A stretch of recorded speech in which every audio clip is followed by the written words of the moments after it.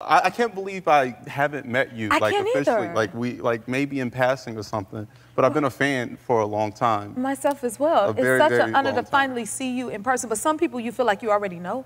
Yeah. Anyway, it's kind of like that. No, but you're like one of the few talented people left. You know? Oh, wow. Thank you. So good. Like, you know, like her voice is obviously amazing. Thank you. Your voice is so good. You almost sang me out of the closet. Wow, I did? You want me to tell you a story? I'll tell you a story. I need to hear this story. I'll make this fast. I never heard it like this. So I was 18 when the Dreamgirls came out, and the soundtrack came out, and I loved it. I really, really loved it. But I was like masculine, and I was in the hood, so that had to be a secret love. Like I was like a closeted singer. I was a closeted everything, but like a closeted singer. So like in the streets, I had to play like, you know, 50 Cent, Get Rich or Die Trying, stuff like that. Like, you know, play like real strong like rap songs and stuff like that. But love the soundtrack. Used to also date girls, right? Can you believe it? Anyway, I was on this date. I wanted to impress this girl, and so I borrowed my big brother's car. He had a Lexus. He let me borrow it. We got ribs. We got a molten chocolate cake. Okay. I paid for it. Oh, go ahead. Oh my God. I was like, seriously, I was the man, right? Took her back to her dorm, and she wanted to put on music. The Dreamgirl soundtrack. Now, I gotta pretend I don't know it. Like, you have to pretend? I gotta pretend like, you know, I'm like, oh no, put your little song on. Like I'm acting like I don't know it. So she puts on I Love You, I Do, right? Oh my God. So, like, I'm trying, because I really want to impress this girl. I want to kiss her. I want to, like, you know, I'm like trying to keep it together. And she's singing the song to me, like dancing around. She gets really, really close to me. At the end, she puts her hands around my neck. You know, she's staring into my eyes. And I don't know if you know the song. At the end of the song is one of the greatest vocal runs of all time. And I'm like fighting it. I'm fighting it, Jennifer. And like her arms are right here. She's looking at me. And as soon as it got to the end, instead of kissing her, I'm singing along. I love you, I do. You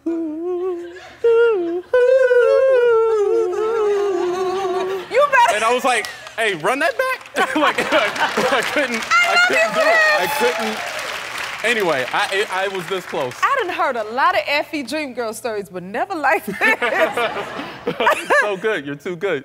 Thank you for that. Well, I'm glad that I can contribute to you being able to come out the closet or whatever you needed to. Okay? Yeah, singing all the time. And maybe I could sing it with you next For time. sure, for sure. Now, where I saw you last was at the Golden Globes last year, right? Yeah. What was it like hosting it? Oh, that was stressful. That was the only time my blood pressure ever went up. That was real stressful right there. I was trying to play it cool, but it was hard because the monologue was really important to me, and it didn't really come together until the hotel room, like right before the show. And BC was like, we gotta see the script, and I just didn't give it to him. I didn't know what I was gonna say, and so I just kind of walked out and spoke from the heart. And yeah, it was.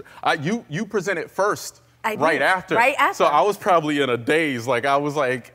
Oh my God! Yes, I remember this night. Yeah, you look gorgeous, and I was just like a nervous wreck. I could have came and sang with you to help you out if you needed me. I to. would. Had I known, I would have for sure. And then, okay, so I know you. I've never seen someone sit because you sat down on the stage. Yeah. And hosted. Yeah. Like, what inspired that?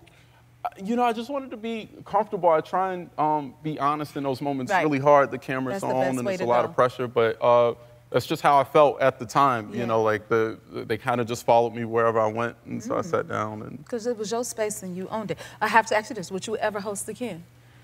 Honestly, I don't think they'd have me back. You don't? I think it's over. I think it's mutual. I think I did it. I was as honest as I could be. I think it's over. Wow. And then, I mean, speaking of awards, because you won your first Emmy back in 2022, right? Yeah, 2022. We got to talk about your outfit. I love how you express yourself. The outfit that you wore. Do y'all see this outfit? I have never seen someone accept an award. Yeah. With no shirt on. And how long was your fitting? Honestly, it was quick because I knew I wanted to wear. I wanted to go as like a wrestling villain, you know, just like go in. I wanted to win, so I was going trying to be real confident. I was having, if I can borrow like a Mariah Carey phrase, I was having a shirtless moment. Nice. You know, it was a real shirtless era of my life. Yeah. How did it feel, like accepting an award, or did you realize like I am at the awards with no shirt on? having a moment? You know, because you kind of set a new trend. Oh, did I? I think. Hey, I'm good. I'm glad to do that. It was free. It was hot in the room, so I was glad to not have a shirt on. Is that what you were thinking? Yeah, like just drink some wine with my shirt off. Wow. And then you have been doing amazing things. 10 years ago, that's when you got your big break on Carmichael. Yeah, the Carmichael Show. The Carmichael Show, that was so fun. Yes. Oh, I love that show. I love doing it. That was very fun to write. The cast was perfect. Like David Allen Greer and Loretta and Amber and Rel and Tiffany. I love them so much. Wow. Yeah. How does it feel when you look back at the photos? Like, what comes to mind? You know, a lot of things. It was before I got my teeth fixed, so I got my teeth. I got my teeth fixed between seasons 1 and season 2. So like I can't look at my season 1 teeth. I like my season 2 teeth better. Yeah. Oh my God, I totally understand you. Yeah. Oh my goodness. So do you feel like the same person or no? I feel freer. You know, I was definitely keeping my shirt on then, but I had a lot of fun on the show.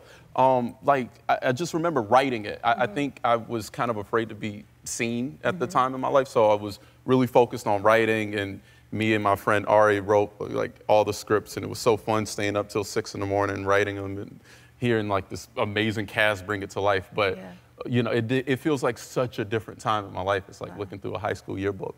You've lived a lot of life and you've blessed a lot of people. You are brave. Oh, thank you. Yes. Thank you very much. That was intense, like to want to create a docuseries with such like realness and bareness. Yeah. Even having uncomfortable conversations on camera. Like, what is that like? Well, the cameras give you an excuse, right? Like a reason to have really tough conversations. I've watched you have them on camera just over the years, like really, really tough conversations. And for me, something about like, you know, these, just like, okay, it's a purpose. It's a purpose to speak. The rest of my life started feeling like a performance, especially with my parents. Go home for Thanksgiving, you go home for Christmas, you know, you talk about church and the weather. Right. You know, everything else, you don't really talk about the things you like that are underneath, the things that are difficult to talk about. So doing this show, I like kind of like ambushed my family with cameras. I'm like, no, we have to talk about certain things that just never come up. Yeah. It was really tough. Like my dad just didn't want to be there. He didn't want to be there, but I think it's so necessary, and I think it's going to speak to so many and help others on their journeys. You know what I mean? Because there's so many people that go through similar things. I know everybody has their own journey, but I think it's going to impact and make a huge difference to be able to have those conversations. You know? Yeah. I hope so. I think everybody should ambush their parents with cameras. Just like maybe not cameras, but just bring them out and just like talk to them about things. Get it off your chest. You know, I think especially generationally, like it's like my generation versus my parents. Like we're the therapy generation. We're the ones that explore our lives, explore ourselves. And our parents, like my parents, very quiet. They keep things to themselves. And I'm like, how about we just put all this on HBO? You know? That is true. How is your relationship with them today? Pretty good. I think because of those conversations. Like once you have them, the anticipation of them is tough, right? Like you're like, okay, how's it gonna go? The stakes feel really high.